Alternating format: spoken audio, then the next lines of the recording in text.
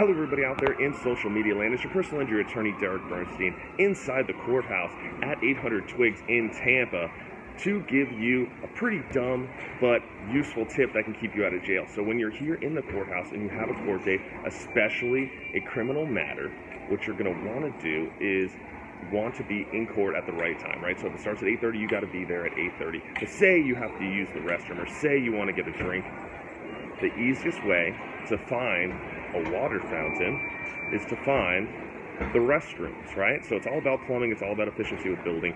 If you find the restroom, you will find the water fountains. So when you're supposed to be in court at 8:30, you need to run out and get a quick drink of water because you're parched and you want to plead not guilty. If you find the restroom, you're going to find the water fountain, right? So if you don't, and you're wandering around aimlessly, the judge calls your case. You know what's going to happen? You're going to get a capias, right? So a capias is a warrant for your arrest, and do not get sent to jail because you wanted to drink water and you couldn't find the watering fountain, right?